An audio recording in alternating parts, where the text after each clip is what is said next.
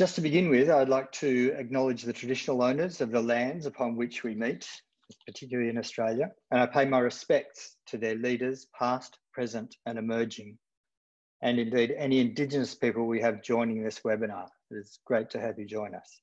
We pay our respects to them for their care of the land.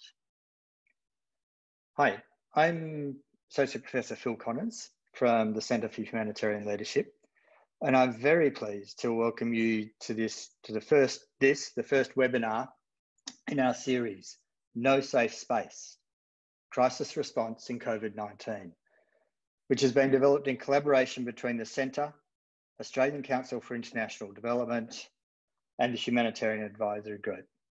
Before we go on, I'd just like to say we do encourage the use of social media in all of this. It would be great to have you all do that. And the hashtag is hashtag COVID No Safe Space. And it is can all be lowercase, no spaces, just hashtag COVID No Safe Space. Please get on and Twitter away, that would be great. This series of webinars will comprise one webinar per month for the next 4 months, and will bring together individuals from across the humanitarian system to share their experiences of the COVID-19 crisis. Together, speakers and participants will identify issues arising from this unprecedented situation and examine how the challenges and opportunities presented by COVID have and will continue to change how we all work, both during the current crisis and into the future. We're very proud to be co-hosting this event, COVID-19 and localisation, shifting the power or only shifting the risk. You might notice that title has changed a little bit from the original because we've added in the only.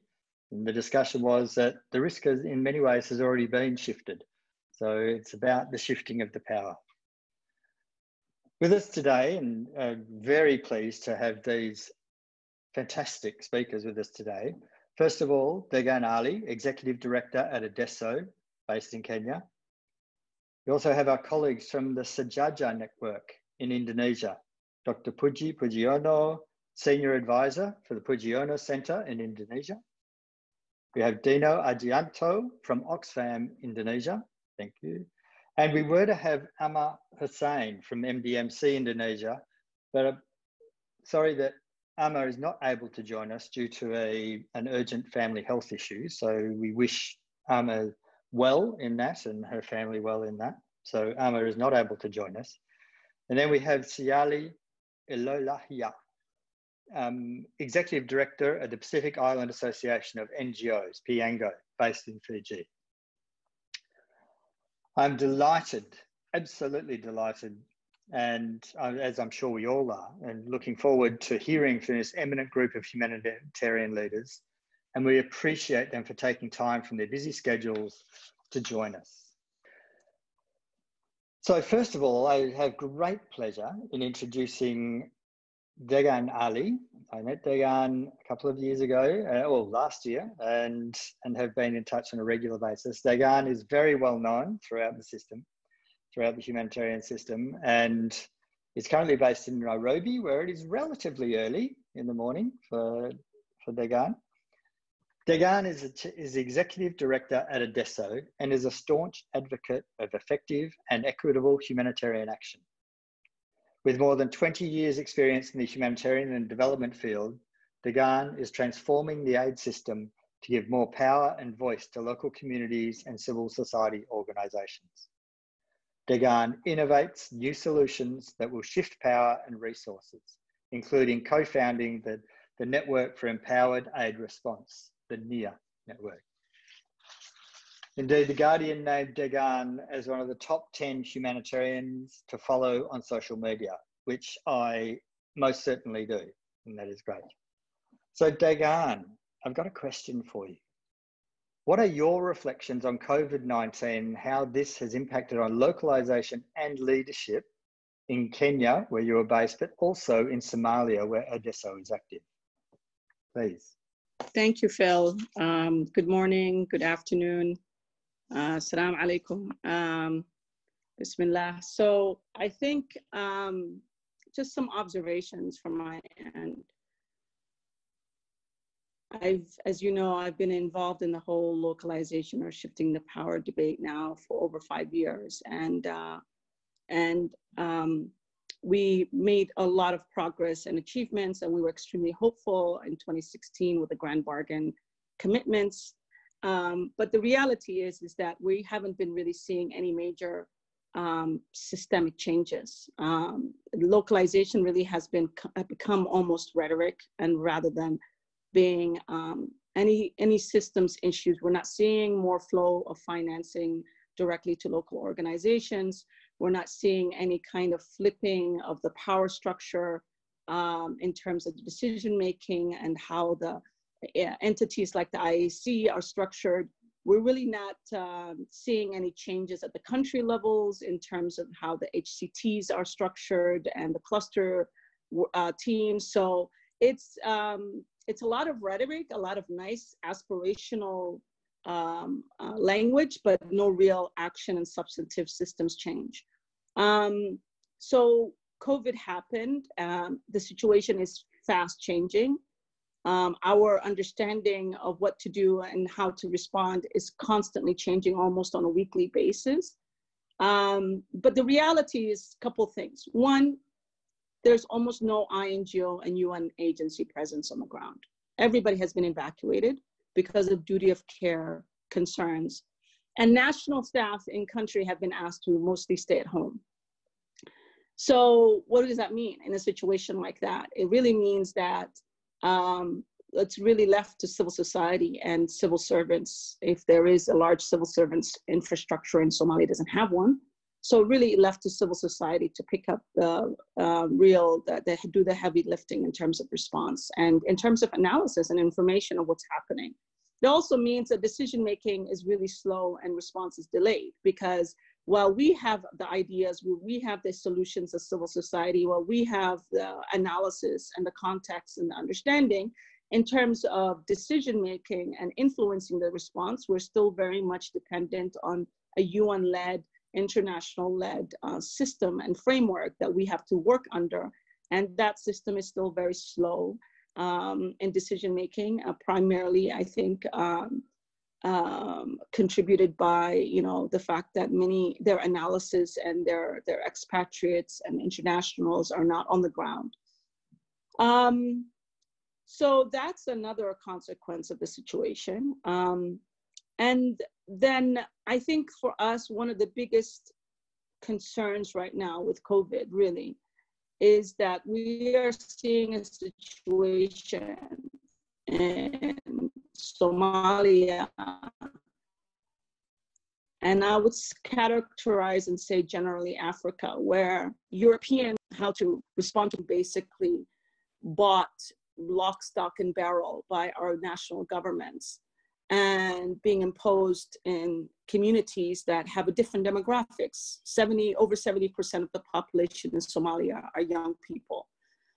Somalis already have extreme vulnerabilities. We're talking about the only country in modern history that has had 2 famines that's coming out of 30 years of conflict. We're talking about high levels of refugees and IDP population. We're talking about a country that has almost no water and sanitation infrastructure in place. We're talking about a place where, behavioral change and attitudes and the stigmas associated with things like COVID are extremely high. We're talking about security challenges and, remote management and access issues. And then of course, increase existing vulnerabilities with locust crisis and already high levels of food insecurity. So when you put all of those things together, layer after layer after layer, COVID just becomes, in my opinion, one of the triggers for a massive economic downturn that is affecting the entire economy. And this applies to both Kenya and Somalia. And I'm sure to many other countries in Africa and of course in the global South, that's going to have a negative impact on food security. poor people in Kenya were saying, primarily those who are living in the slums, working, earning their daily bread, basically going out to earn every day what they would eat and what their kids would eat. We're basically saying COVID may kill us, but we know hunger will kill us. We're not sure if COVID will kill us, but we know hunger will kill us. And so right now we're seeing, really, we're very concerned about potential negative impacts of COVID on hunger and potentially a famine, at least in the Somalia context. So as Somali civil society, we formed actually a platform called Nexus of 9 local NGOs over a year ago, which was to demonstrate local leadership, thought leadership, and also an opportunity for bilaterals to meet their localization commitments. Unfortunately, we're not seeing a huge, this would have been a great opportunity for donors to say, okay, well, you guys have the right analysis, you have the right understanding, because we understood before everybody else. Give you a very simple example. When a month and a half, 2 months ago, we immediately understood that one of the key stakeholders that we had to engage with was religious leaders. We understood that if we don't talk to religious leaders and get them on our side in terms of influencing behavior change and propagating the information around social distancing and hand washing and all these other things that the government wanted to actually get the people to do, that we really needed the religious leaders on our side. So we went out and tried to talk to the religious leaders, and we asked them to record some videos and air those videos on radio and TV. And then internationals were coming along during surveys and international agencies, and they were like, oh, lo and behold, we have to talk to religious leaders. Religion is very important in a country like Somalia. We're like, yeah, of course, you know, I mean, but that level of understanding of the context on how to respond and the speed in which you have to change your strategy. Right now, we've just realized that the infection rate is extremely high. The good news is that a lot of people in our, at least anecdotal evidence, is saying that actually the death rate is not that high. And that it's actually because many people are recovering so easily and so quickly. It's actually reinforced previous beliefs that COVID is actually just a flu, just a cold. So 3 weeks ago, 1 month ago, we were seeing maybe more fear, more, you know, people more scared, but now it's actually become the complete opposite. So we now we have to start thinking, okay, what do we do differently? How do we actually maybe now focus and do more targeted kind of support to elderly and immune compromised households?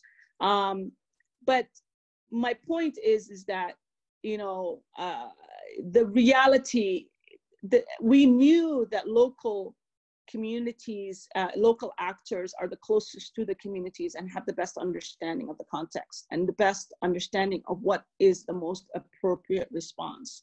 And COVID is just laying that very bare and very clearly. And I don't see, unfortunately, the system, the international system, the donors responding to that, understanding that and appreciating that, and actually saying, okay, we need to shift our funding strategies, and we need to shift our response plans, and start listening to the civil society and start really listening to what they're suggesting to us. We're not really seeing that. And that's really unfortunate, because it's, I think, 2 months ago, everybody, all of us were saying, okay, maybe COVID presents an opportunity and has really peeled the layers to demonstrate how inadequate the current system is, which it is. It has definitely laid that bare. But we were hopeful that we would see a change. And but unfortunately, I'm not seeing that change right now. Maybe in 6 months, I would have more positive news, but right now I don't. And then, you know, what the situation with INGOs like Oxfam and what happened, the recent announcement on the DevEx article, we knew that that was happening. We knew that weeks ago. We've been talking about this on the side as civil society, that on the one hand, there's this fear on the part of local NGOs, because actors like Oxfam have been amazing allies on the localization agenda. And many of us don't want to see them leaving these countries. And many of us want these international positive alliances, positive solidarity actors to work with us. On the other hand, there's an opportunity that COVID is presenting, and we're also very sad about the fact that people are losing their jobs. That's always a very sad situation, and we don't want that to happen. But at the same time, it does present an opportunity to really reimagine what that new ecosystem looks like and what the INGO new way of working means in light of COVID, because we are seeing a situation where not just Oxfam, but many INGOs are feeling the financial crunch and the pinch. So I think, yeah, the funding crisis in the global north really is forcing INGOs to rethink how they function and how they look like. And I think that presents an opportunity for us to extend a hand to the INGO community and say, okay, so if you're really serious about your commitments on localization and shifting power, this is what real solidarity looks like. Invest your resources and your limited resources and funding in these areas in real partnership and letting us lead on the ground in the response instead of being competitors. Of course, the negative consequence of this is that we are worried that the trend is going to be accelerated, where a lot of international INGOs are southernizing and nationalizing the global south and competing with local civil society for the limited resources that exist in the global south, because they are seeing an opportunity for fundraising in the Philippines and India and more middle income countries, and they're squeezing out the opportunities for fundraising of local civil society. The 2% CSR money in India that was meant for civil society is now going to UN, if you can imagine, UN agencies and INGOs, more than to local civil society. So it's so this trend, I think, that was very alarming now might be actually be accelerated, because the South may be seen as more of an opportunity to diversify their income source as it depletes in the North. Let me stop there. Great, thank you, Degan. You raised a number of really, really important issues there, and that the whole power shift, and it's something we will revisit in the questions, I'm sure. Thank you very much. We'll now take a pivot to the east and introduce our colleagues from the SEJAJAR network, and to Puji and Dino from the SEJAJAR platform in Indonesia. Let me introduce Dr. Pujiono, who is a senior advisor to the Pujiono Centre, a local CSO based in a village in Yogyakarta, Indonesia. Puji has worked for over 2 decades in disaster risk management and humanitarian response in the UN and ASEAN, and was instrumental in developing the Indonesian Disaster Management Act and the ASEAN Regional Agreement on Disaster Management and Emergency Response. Puji currently serves as the chairperson of Indonesia's National Council on Social Welfare, as well as chairman of the Anjali Group of companies, in which capacity he is a member of the United Nations Asia Pacific Sustainable Business Network. Welcome, Puji. I would also introduce Dino Argianto, who is Oxfam's Indonesian Humanitarian Operation Lead, where he manages the humanitarian portfolio. Dino is a humanitarian practitioner with 15 years experience in emergency relief and development contexts. He has served as disaster management delegate in the North Pacific, disaster management coordinator for the American Red Cross, accessibility program manager for humanity and inclusion, and an urban planner in Yogyakarta. Dino is passionate about local humanitarian leadership, localization of aid, and equitable partnerships, and is also one of the proponents of the SEJAJAR network in Indonesia. Puji, would you like to lead off on introducing the SEJAJAR network and how it came about, and how COVID-19 has impacted on both the setup of SEJAJAR, but also on localization and leadership within Indonesia? Thank you, Puji. Thank you, Phil. Colleagues, I hope you can hear me well. Assalamualaikum warahmatullahi wabarakatuh. Greetings to all of you. Let me start with setting the context. Indonesia, as many of you know, is a country of 2,000 islands.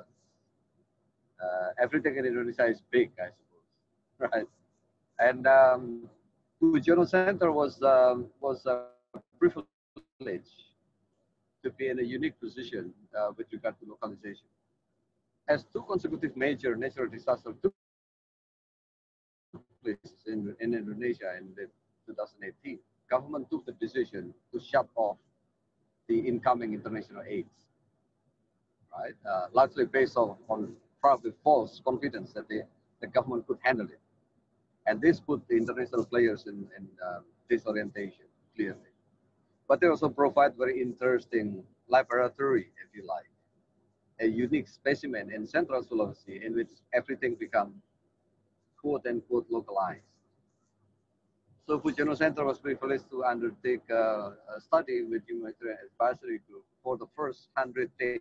You're only getting every few words. You might want to turn your video off. That's better. Thank you, Puji. Go ahead. It's off now. Okay.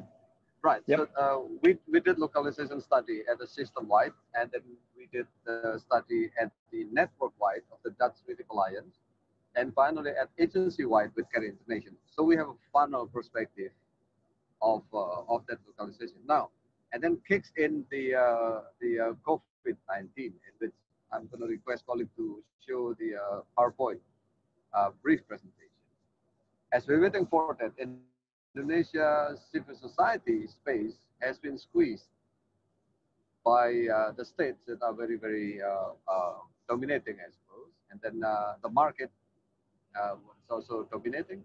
And lately we have the military also getting into the place, not to mention the fundamentalist narratives of the Muslim, persuasion.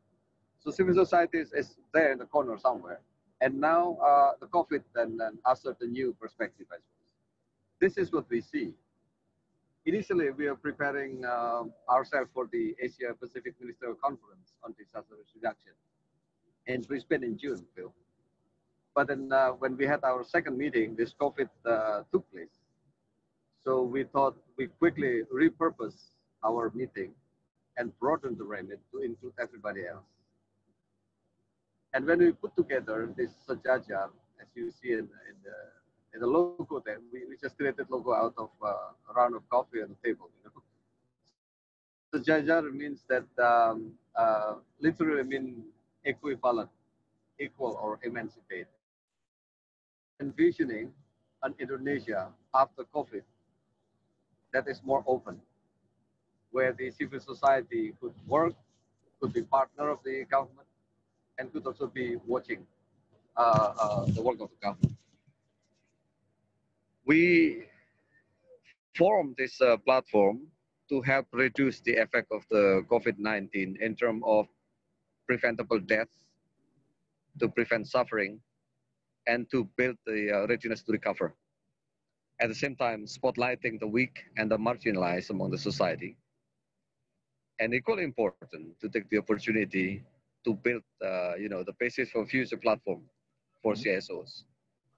And then we position ourselves as giving an added value to CSOs and NGOs in terms of information, strategies, and collaborations. And hope to build a better recovery mechanism with government, mechanism that is open, that is sustained, and so on. So essentially, we put ourselves as a secretariat. Next, please. In the next slide, colleague, you will see that as we move on to the 10th week now, we already have 23 national networks joining us. That is from the Red Cross to the Muslim faith-based, to Christian services, to the environment, legal aids, public health, you name it. So 23 national networks are joining in. We have 34 provincial, which is sub-national secretariat or focal points, and 600 sub-national NGOs are on the network. So we thought this is quite something in 10 weeks. We thought at this point now our network has broadened the conversation. It allowed people to talk more from cross sectors. I think we have a better information across, and we thought we are stronger in terms of, you know, we are negotiating with the government the other day, and also we're talking on a deeper, just to give a taste of what SEJAJAR is all about, and then I'll pass it on to Tino to give some highlight on what's the impact of the COVID in general. Yeah. Next slide, please. Okay, so I just would like to reiterate on the reflection on COVID. Of course, then COVID has a deep and long-lasting adverse impact to the where we are now. The pandemic is really killed indiscriminately. The poor, weak, and marginalized also is impacted the most. And as Dekan mentioned earlier, that it's fast changing context. Evolve from an emergency to long-term recovery. But we also see that a comprehensive response can be done. Yeah? The pandemic changed the life of all segments of society, how we work, how we interact, and how we communicate. Yeah? There is also acknowledged that it's not only the government who need to tackle, but also multi-sector, multi-layers, etc. And we see that GSO and also NGOs has avenue that can cater all sector and scope. And that's where we see the positive side of this pandemic is as a role of GSO to support the government. Yeah. What happened in Indonesia, we seen that even though participation from GSO is already there, but it's still we need to see some intervention or some collaboration amongst GSO is required to ensure that we can serve the most, because we have capacities, we have competencies, and the most important thing is we have clients, the community itself, yeah, spread out across countries. There is several platforms available, but we didn't see multi-layer, multi-sector is there. So that's why SEJAJAR is exists, and we try to fill the gap and complementarity with other platform.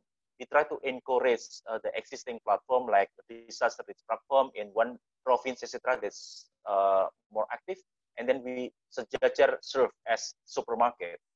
What they need, what they support, we can offer the services to them, not vice versa. So I guess that's the reflection on COVID, and of course, the global pandemic with all those limitations, international funding is limited. The in-country contribution is really, really changing. Yeah? I mean, it's like we can see the changing. Yeah? So faith-based organization, faith-based contribution is also that much, so we can be able to utilize, mobilize the resources. And in the context of Indonesia, the community level response led by local leaders like smallest neighborhood unit is really significant and all over a country. And it is something that we see as the positive side of the pandemic that can robust or accelerate the localization. I offer to you, Puji. Thank you, Dino. Could you move to the next slide, please? Right. On the next slide, colleagues, I will share with you and respond to the last question and how this COVID-19. No, before that one, the impact on leadership, please. Impact the leadership. as I mentioned in the opening, Indonesia is a country with this space for civil society. We started with weekly webinars. Really, every week we pick up issues and have webinars attended by 200 to 300 NGOs throughout Indonesia, and we form it up to become this platform. But how does it change the dynamic of leadership? It took us 3 separate meetings with government, with the presidential office, the chair of the COVID task force, and so on. To cut a long story short, last week, finally we clinched it. We had an official meeting under the national task force where the SEJAJAR national networks and provincial colleagues are meeting formally with the national task force and their provincial counterparts. And we also have access to the ministers, to the top decision makers in the country, in the webinars and on personal spaces. So I think, as benign as it is, we are renegotiating the power of the government with regard to humanitarian action. With regard to international actors, we would like to echo what Degan was saying. As the international community are laying low, and the effect of leadership only in so far to the national clusters, what we did was we positioned the international actors as resources to local NGOs in our network. Tomorrow, in fact, I'm going to have meeting number 6, if I'm not mistaken, with clusters, and we will ask them to tell us what kind of products and services they would like to offer. And as you know, said, this is like a supermarket, and local NGOs can pick and choose what they need from what was being offered. And in our trainings, we brought in international players to tell us what is it they can do with us. For example, with regard to financial crisis and funding shortage. And we took charge training for our colleagues, and finally going out to the region, including having conversations with you now. Next week, we're going to have, we will be hosting meeting with ASEAN. And yesterday we had a meeting with Humanitarian Leadership Practice Group. On that, I think my last message in this particular conversation is that I'm very pleased that Humanitarian Advisory Group has been, gracefully with us, willing to repurpose their ongoing project with us to support this network. And I guess this calling is to all other international community colleagues. If you don't use this network, we will not be useful. So I will end it there, Phil. For the interest of time, we will share other information later. Sure. Thank you very much. Thank you, Puji. Thank you, Dino. Very interesting. And I do like that idea of having an INGO supermarket, about how where the local organisations can go and pick and choose. That sounds like a great idea. Finally, we swing a little bit further east and a little bit south, and it's my pleasure to introduce Siali. Siali Ilalahia is the Executive Director of the Pacific Islands Association of Non-Government Organisations, PIANGO, based in Fiji. Siali is a Tongan civil society leader, women's advocate and activist. As the Executive Director of PIANGO, Siali represents the interests of Pacific civil society in a range of regional and international fora. Through her work with PIANGO and several coalitions and organisations in Tonga, Siali has been engaged in joint PIANGO Humanitarian Advisory Group research on diverse and inclusive humanitarian leadership and measuring localisation in several Pacific Island countries. Siali was previously the Executive Director of the Civil Society Forum of Tonga. So Siali, what are your reflections on COVID and its impact on localisation and leadership in the Pacific region? Please. Thank you, Phil. Before I start, I would like to just echo the acknowledging of the land of our respective countries, of all of us from the panelists as well as the participants, the values and their traditions and things that we often recognize that when it comes to COVID-19 or any cyclones or any disaster, oftentimes that's where we testing our faith and our spirituality, things that we believe. And I think that's a good start to acknowledge that. Before I share my reflections, there are several other civil society organizations in the region, in the Pacific region to be specific, who are doing great work in humanitarian response.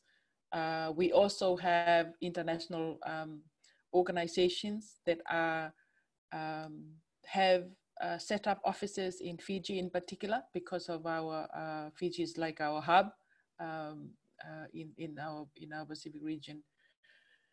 But I think what's different about PIANGO, because we are a network of umbrella NGOs in 24 countries and territories in the Pacific. So we were fortunate that when COVID-19 hit the Pacific, and our government immediately put precautionary measures like state of emergencies, lockdown.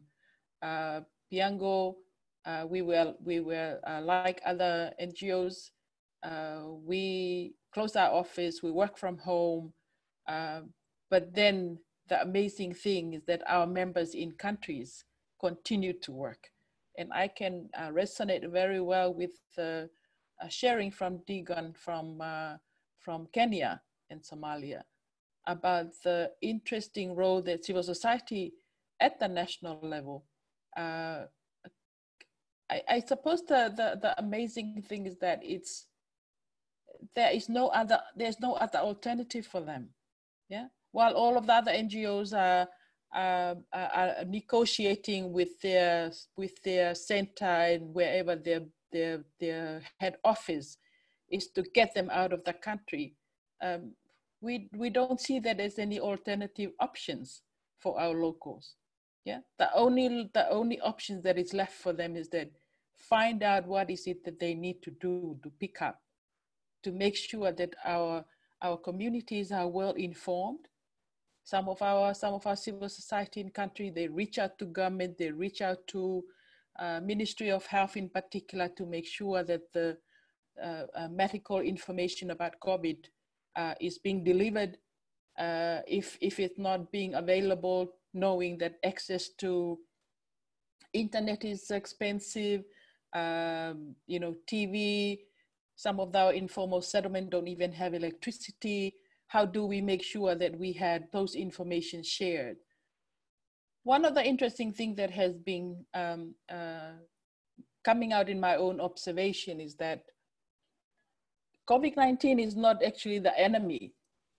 It just exposed a lot of things that we had seen in our Pacific government in particular, some of our countries, that we have shifted our priorities.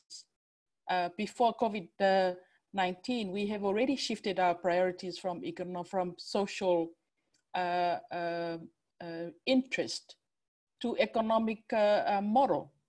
Yeah, and so when we had that shift, we had seen our government doing a whole lot of reform in our public service.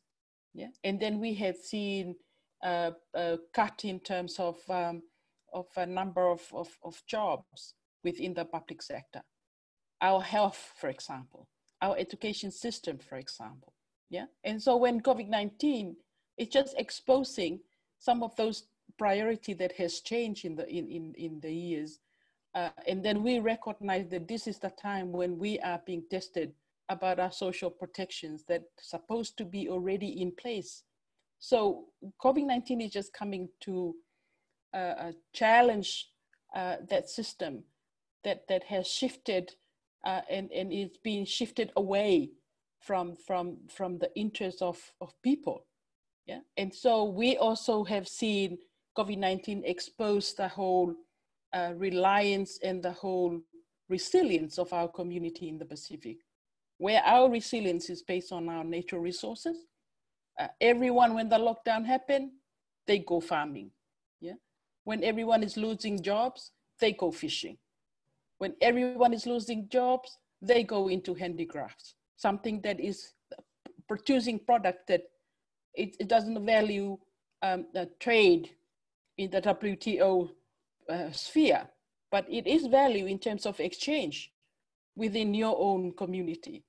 Yeah, and then we see government leadership automatically they close their borders, they put in state of emergencies. Yeah, but then we started to see the imbalances of, is it about safety or is it about security? Yeah, because if it's about safety, you're not going to lock out people for breaking curfew. You probably just change them to go home. Yeah? But we have stack of cases where people are being taken to court for breaking curfew. Yeah? And so those are the things that it's just tested the intellectual capacity of our population and our society when we are being threatened by something like COVID-19. The other point that I have seen, the interesting observation is how 4 of our countries in the Pacific also had a cyclone. While we are dealing with COVID, there was a cyclone coming through, category 4, and it's devastating Vanuatu, Solomon Islands, Tonga, and Fiji. And we had seen that because COVID, we had not had system in place or mechanisms in place, that people were not familiar with how to respond. And so out of uncertainty, they just don't know how to deal with it. But then compare that to the cyclone, because we had cyclone every day in the Pacific. So people already know how to deal with, but then you see our government confusing the two in terms of not really know how do you deal with one over the other. Yeah, and so we see a lot of the conversation in country that civil society has been leading is calling on government to say, this is not just a health issue. Yeah, this is not just a health pandemic. When you go and have awareness program to communities that doesn't have electricity, that doesn't have clean water, because their informal settlement doesn't allow them to have those infrastructure in place, and then you give the whole message to wash your hand 20 times or how many times you want it, you know, and those are the things that we need to question, is that if you want to have a system that can help your community respond to pandemic like COVID-19, it's not going to be like just something that you do today. It has to go back to the system and make sure that you tested your priorities. Is it still valid to continue putting money and economic model above your people, above your environment, above your natural resources, that becomes your fallback or your default to your communities?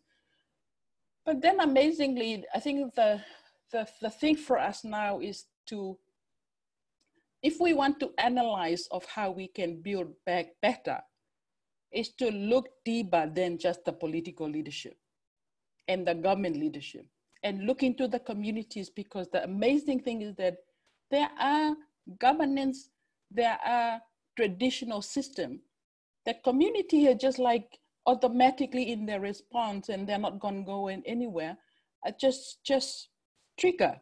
Yeah, and then you see, you know, the church leaders, you see the traditional leaders, you see, they don't wait till government say, don't come into our community. They just said, lockdown. We initiate our own community policing, and just saying, screen people from coming in terms of, you know, asking them, why are you coming to our community? So you see those kind of informal system pull in that is helping our community reinforce that there are systems in place that we had not really, I think we have been over the years have moved away from.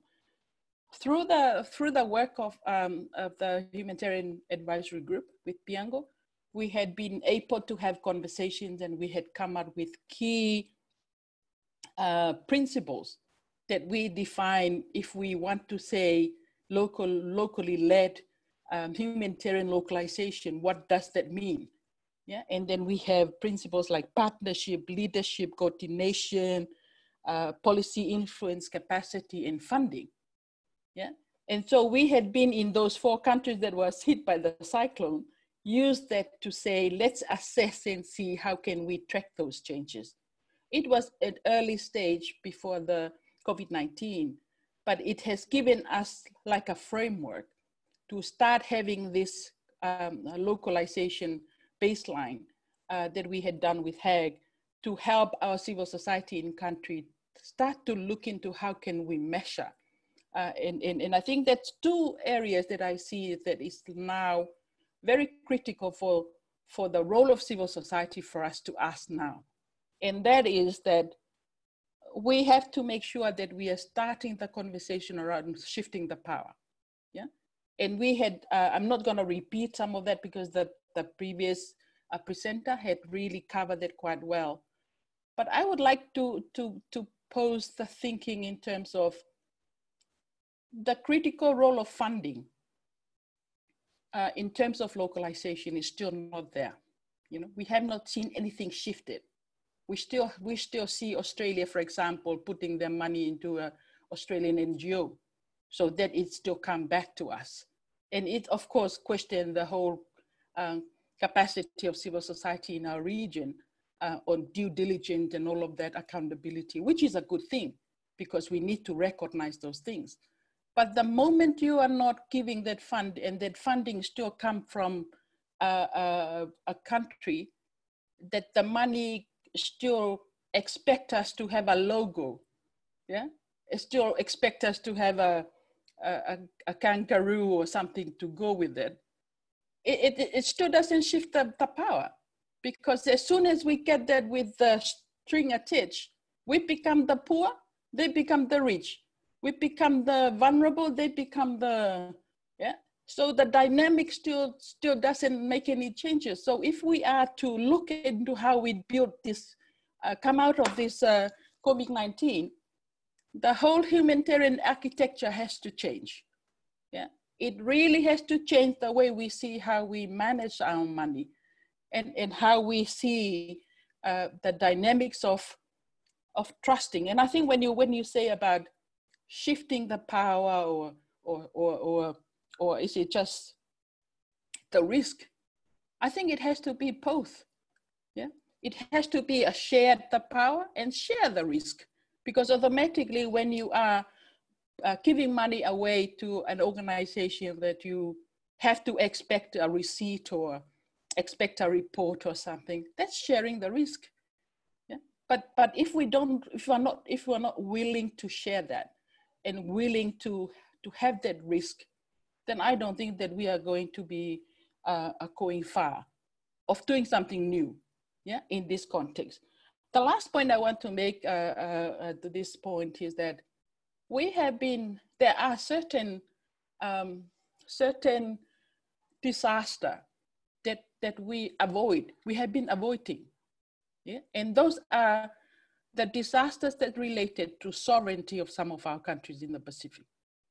And we had seen that the sad side of it is that COVID-19 has posed and make it quite interesting to observe that some of the countries in our region that has cases, positive cases, majority of our Pacific, and I think this is where it's become one of the nice things of being away from everywhere and being distanced, is that you seems to have a small population, you can just have a small economy, you can just decide to shut down and it's easier, yeah? Doesn't have to have the complexity of looking into what does that mean to the economy, what does that mean to all.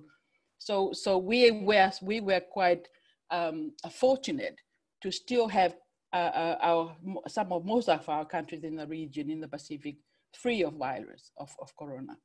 But if you have a look into the countries that have cases, yeah, most of those countries are still under the territories of a bigger power, yeah, and so it does influence the the opportunity for that particular country to make the decisions whether to shut down their borders, you know, stop plane from coming in, yeah? And so this is where it is quite interesting to have that balance.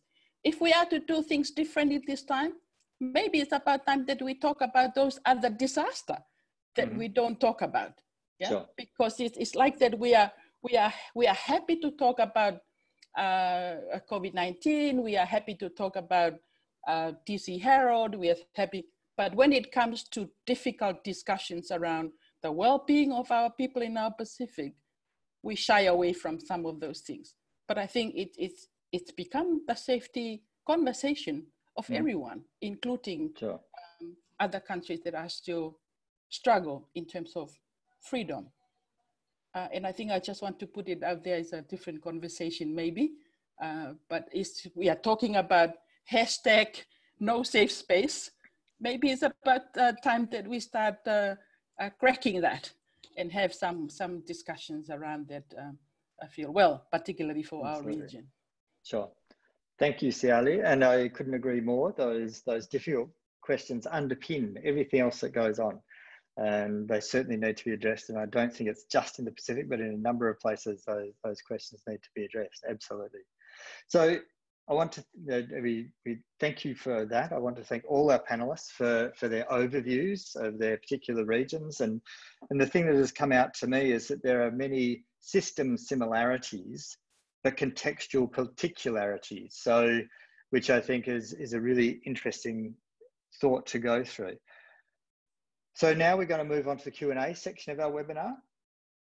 And we're going to first ask our panelists a question each that we, as we mentioned, that we received through the registration process and during the webinar.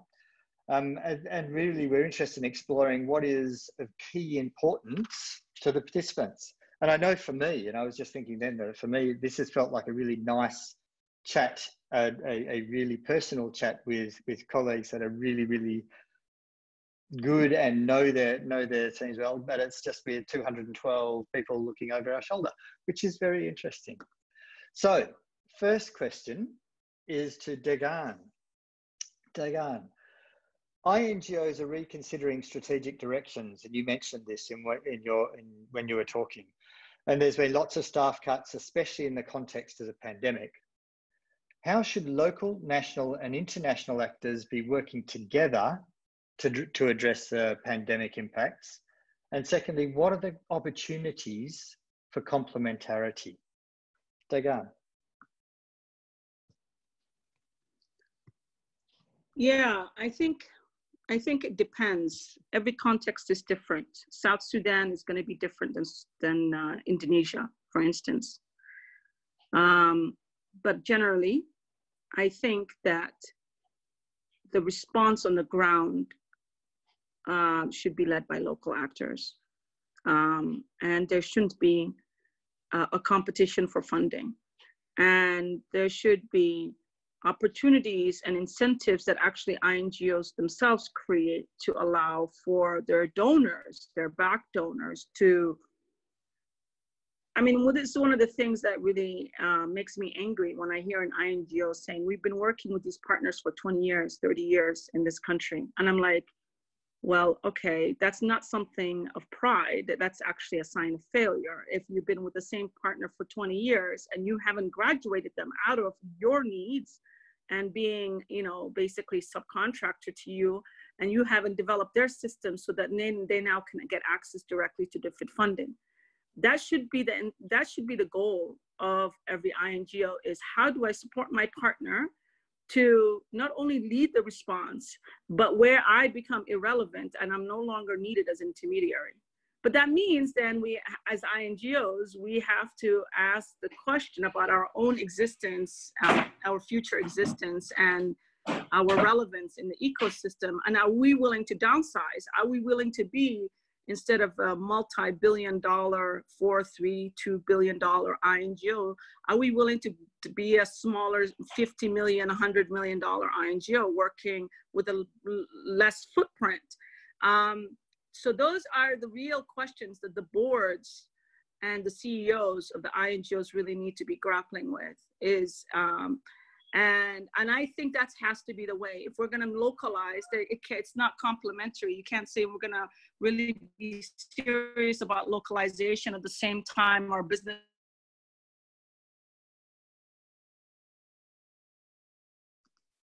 You just cut out there, Degan. You might model want to switch is it. fully Yep. 100% around neo-colonial every country and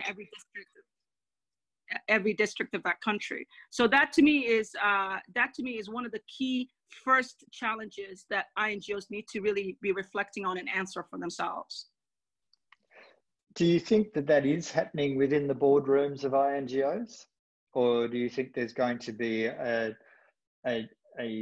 plan to hopefully go back to as near to normal as possible?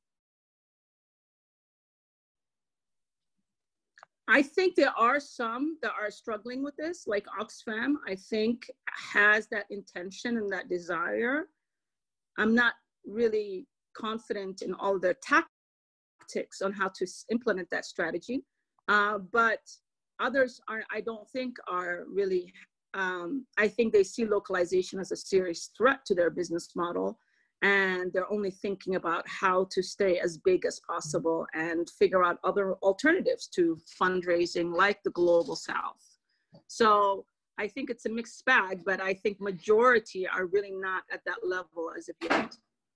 Sorry, my son keeps coming in and out of them. No, that's fine. Thank you. Thank you, Degan. Next question is for Puji and Dino. What are the challenges and opportunities for local and national actors like SEJAJAR in responding to COVID? How have international partners been supporting the establishment of civil society platforms like SEJAJAR? Could this work in other countries? And a second or third or fourth question, oh no, let's answer those ones first. So how have opportunities for local and national actors like SEJAJAR in responding to COVID, how have the international partners been supporting the establishment of civil society, and do you think it could work elsewhere? Puji, Dino, and if you could turn on your videos if you can, that would be great. Let me try to respond to that. Well, as I said earlier, hello? Yes, we can hear you, Puji. Yes, loud and clear.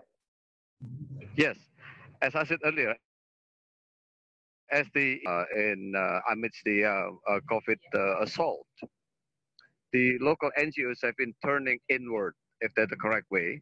We are turning into the faith-based funding, the Muslim Zakat funding, which is huge amount. We gather ourselves and we teach each other of how to tap into government projects, in fact. We spoke to the ministers and others and tell us which part we can work with you. We do that. And then we talk to INGOs, as I said earlier, as our resources, rather than the one that dictate the game. We're the one now to set the pace. We also tap into each other.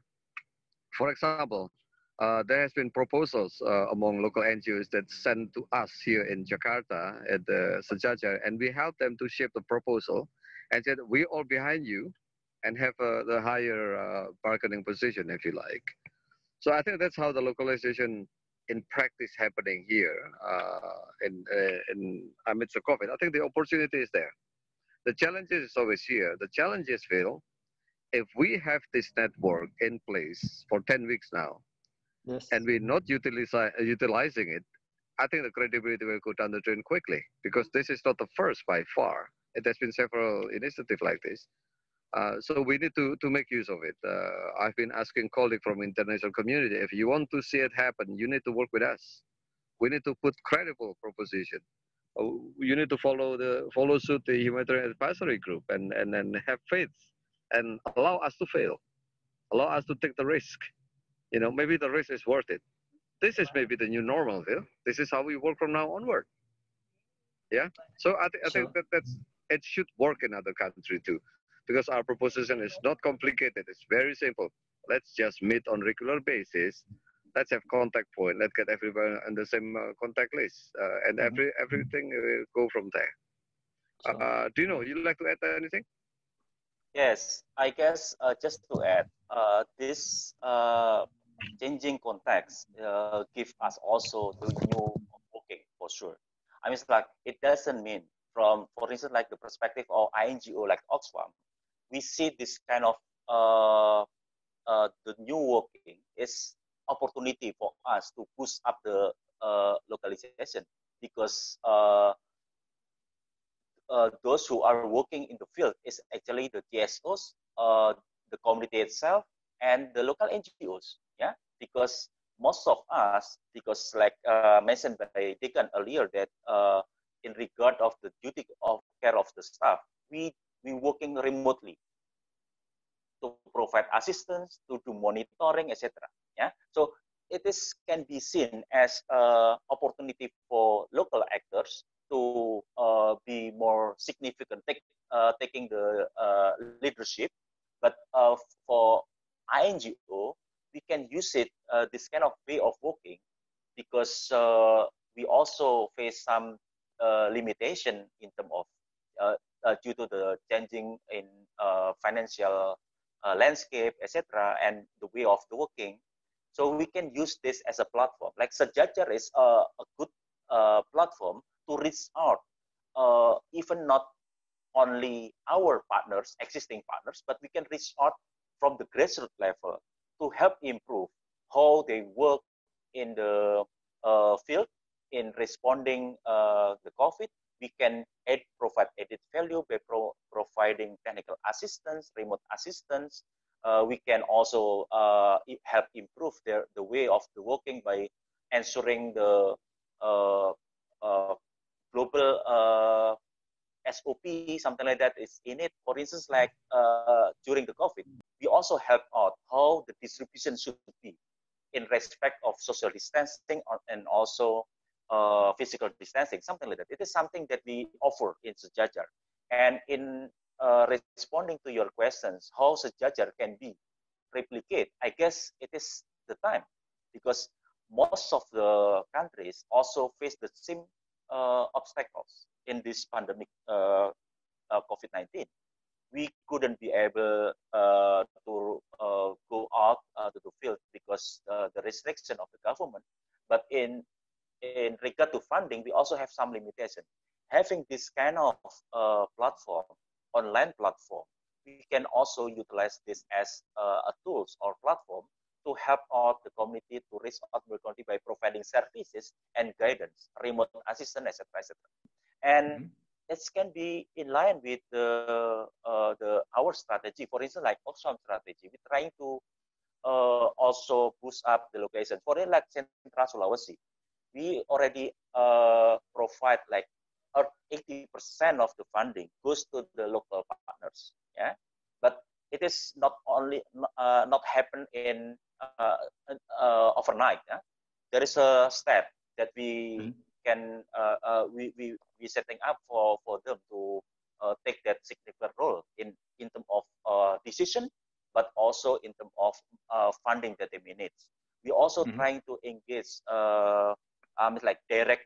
We also facilitate like direct funding as well. Like DFAT already implement these things as well to our local partners. But of course, Oxfam still be kind of guarantor. But the money goes to them 100% for DFAT money, something like that. This is something that we see that this pandemic, this situation can be seen as a positive way in terms of boosting localization and accelerating localization. Thank you. Sure. Thank you, Dino. Thank you, Puji. A question for Siali. Do you think that how governments and national civil society responded to Tropical Cyclone Harold during the COVID-19, is that going to become the new normal, do you think, in the Pacific? Thank you, Phil. I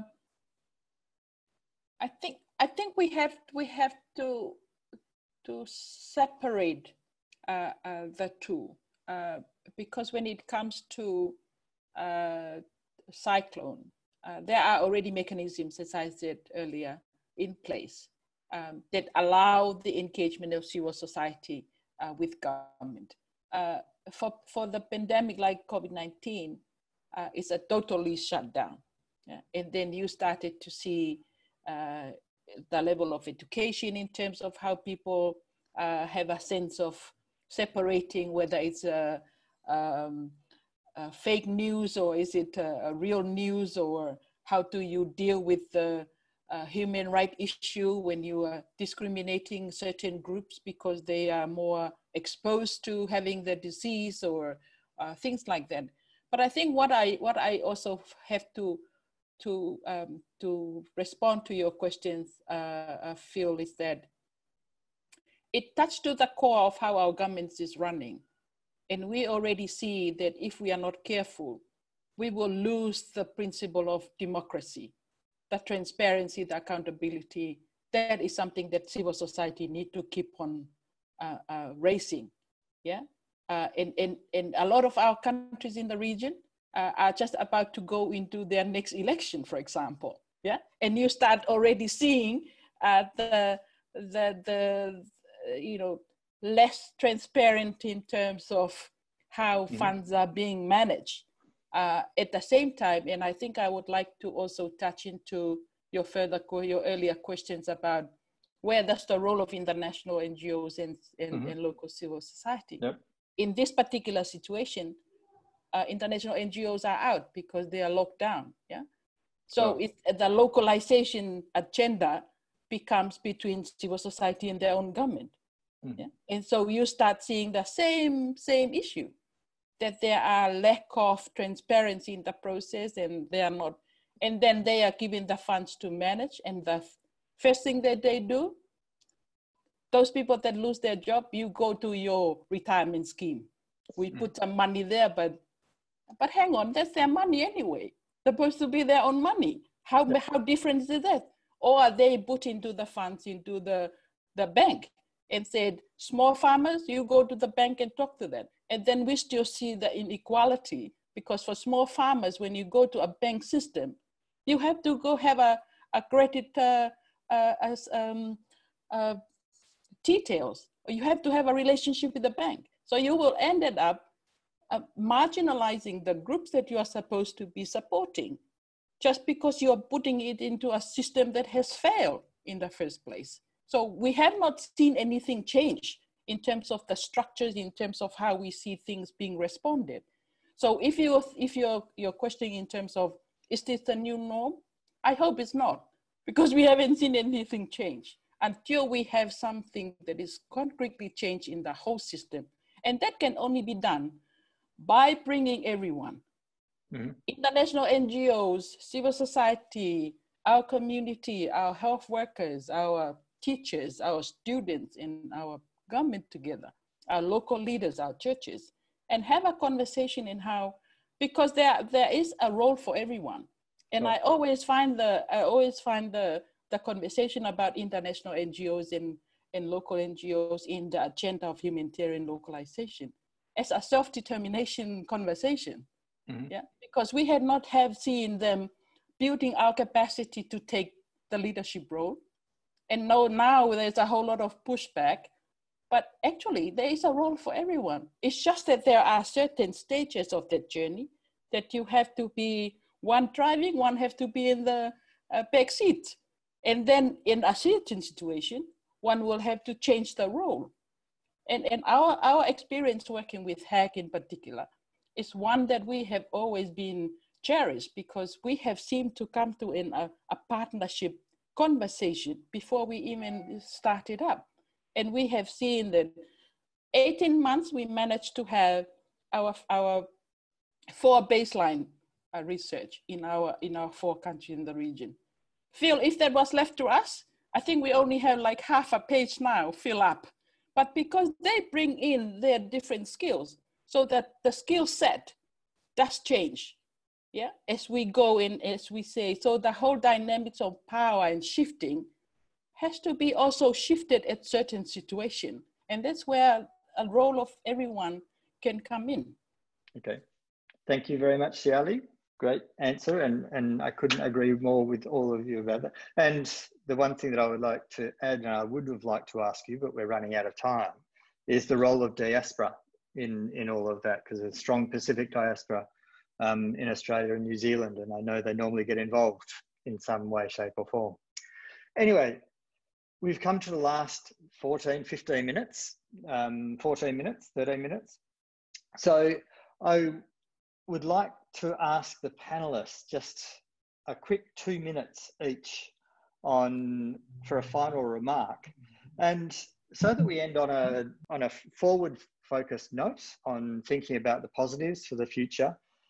The question I'd like to ask each of you to spend a couple of minutes on is, what changes do you hope to see in the humanitarian system in the near future?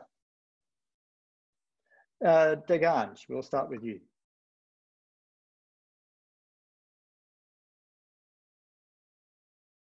Yeah,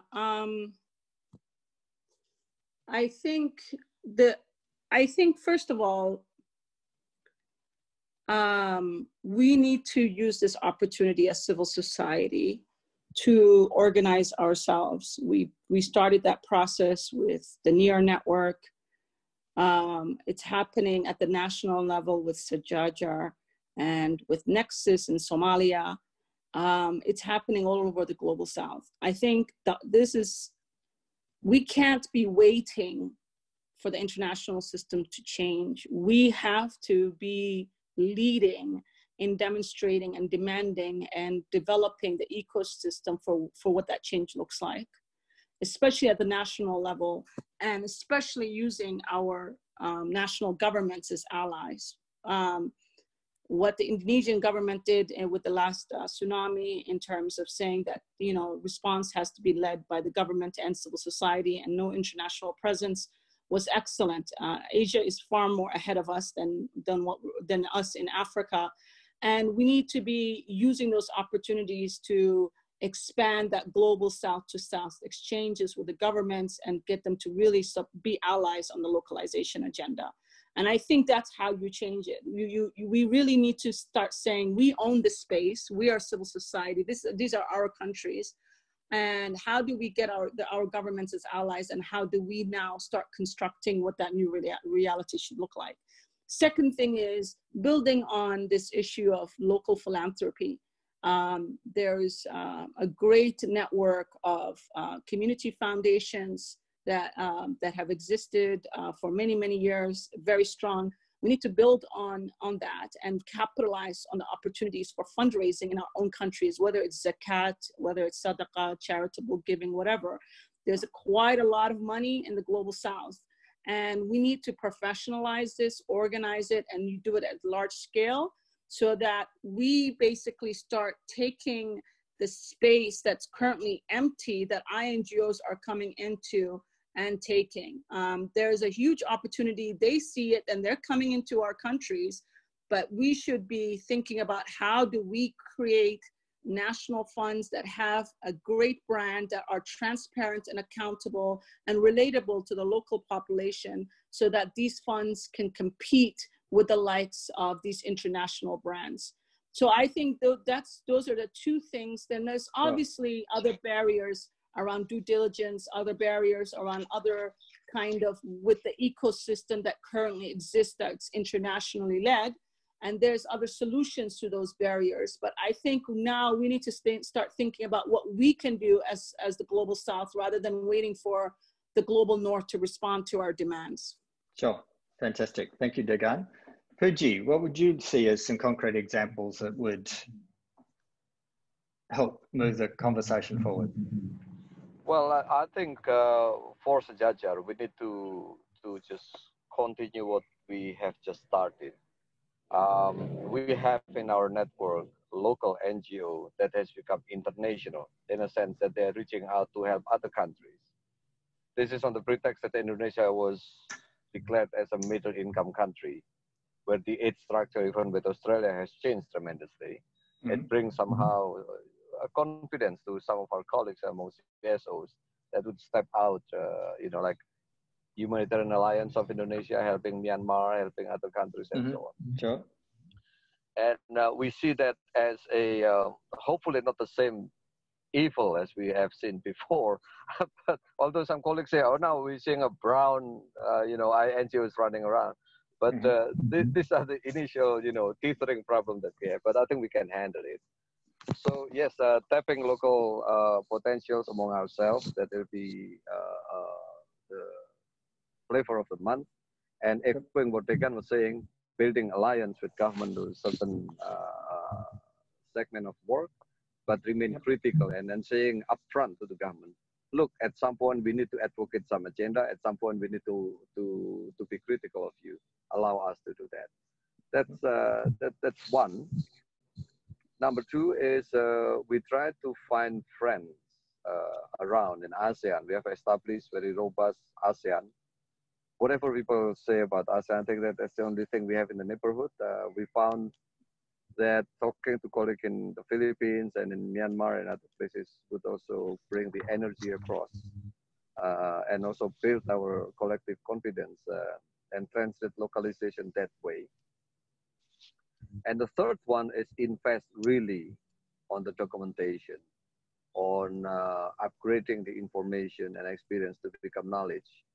And that's and with the Humanitarian Advisory Group, Pujiono Centre is investing on the Blueprint project, which is trying to turn the table around. Instead of waiting for the international reform to take place, we just have a look at our own house and see which part are really moving to what directions, and how the system is manifesting right under our eyes here, and invest on those nodes of changes. So these are three things. One is tapping and cultivating our internal colleagues. Number two, build friendship in the region. And number three, elevate the experience into knowledge and make it known to all the way to Ethiopia and to Kenya if need be. Thank you. Sure. Thank you, Puji. Dino, quickly, anything you'd add to that? Yes, I just would like to add one thing. Having wider allies, not only in your country specific, but also learning from others to convince the conventional donor and also the INGO partners is also important. And while you also need to strengthen the accountability, etc., as a barrier for localization of it, I guess that's the most critical things. If we would like to step ahead, having these experiences, the COVID-19 experiences on localization, to stepping forward, since all of us, all of partners now is trying to be relevant to the context. INGO also trying to be relevant in the context with the shortfall of funding.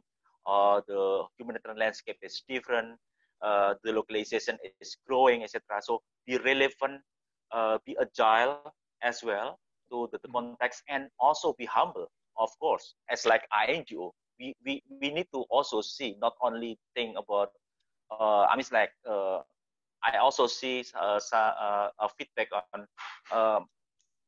INGO might think that need to grow bigger. But we need to also think that growing bigger it doesn't mean anything. Like they can mention that having more than 10 years experiences in country, it doesn't mean it is your achievement. It is totally wrong perspective. So we need to see this as opportunity for me to also reflect ourselves to the mirror that INGO, the institutional donor, need to also be fit, be agile, be relevant to this context. So and also, for instance, if we talk about localization, always we forgot to bring the locals in the discussion. We need to provide more space for them to speak up, to voice, and to find a solution. How? I guess that's all. Sure, fantastic. Thank you, Dino. Siali, what would you like to see? Concrete example you would like to see? Maybe because we will not be able to change the world, but we can change certain things about how we do things. And for civil society, the exciting side of things that we see is that this is an opportunity to become innovation. Yeah, and because like PIANGO, for example, we have been around building institutions. We have certain rules that has allow us to challenge things with our government in different ways. But we had not, and this is an opportunity for us to look at the groups that are doing work around their social movements. Yeah, and interesting enough that now we reflect on that, a lot of our young people are around that grouping. Yeah, so how do we see this as an opportunity to find ways of bringing the issue in? At the same time, we know that our government still want to see policy on piece of paper. So how can we start looking at, perhaps COVID-19 is allowing us a little bit more on trying to make sense of international NGOs, maybe at this stage, but find ways of looking within our local system. Right now, I think we have been complaining about government, but maybe they don't know how the solutions look like. And maybe this is where we need to bring people to say, let's try things out and see what a solution may be and propose to government. And ask the donors to know that sharing the risk means that you may disappoint people if you change the way you do things. And I would like to post that as, let's find the solutions. We have had very interesting learning from cyclones and so many things like that. Unfortunately, we see every time there's a disaster coming through, we are all surprised and do things just like again and again and again. So where are those learnings? And I think this is where I would like to finish off by saying, bring those learnings and build something new, find solutions. We may find that that solution may fail, but you know, what else can we do? But finding way and adapting to new change would probably be the exciting at the same time. That could be what we need to find out together and have spaces for people to come together and do that, including everyone. Thank you, Phil. Thank you, Siali. Thank you for those wonderful, wonderful answers. I'd like to thank, the two things I take out of that is, yes, I think it's great to see civil society and their adherents taking the lead on that change, which I think is really important, and searching for those answers and searching for those opportunities to present answers and present alternatives, which I think is fantastic. Great takeaways from all of this. I just wanted to thank all our speakers, so Degan, Puji, Dino, and Siali. That has been absolutely outstanding. Thank you very much. I also want to thank the co-hosts for all their time and energy, and just to name a few: Jennifer, Josie, Disya, Sonia, Liz, Lizzie, Vicky. I don't think I've missed anybody else out, but thank you one and all for pulling this all together and being behind the scenes and collating everything. I'd like to thank you, the audience, for your participation in all of this, and it's fantastic to still see so many engaged in this after all this time. And we're looking for feedback, and a feedback survey, which will take you about 2 or 3 minutes, I believe, will be in your inbox tomorrow. So keep an eye out for that. And just a reminder, we're doing all this again in a month's time. So if you want to save the date, Thursday, the 18th of June, and it will be taking a health focus and the impact of COVID-19 on health. So from me, Phil Connors, I just want to thank you all for participating. Thank you, participants, and thank you, attendees, for coming along. It's been great to be here. Thank you, speakers, and thank you, support teams and all the co-hosts. It has made my job so much easier, and I really look forward to carrying on this conversation over the coming months. Thank you all, and stay well, stay safe. See you in a month's time.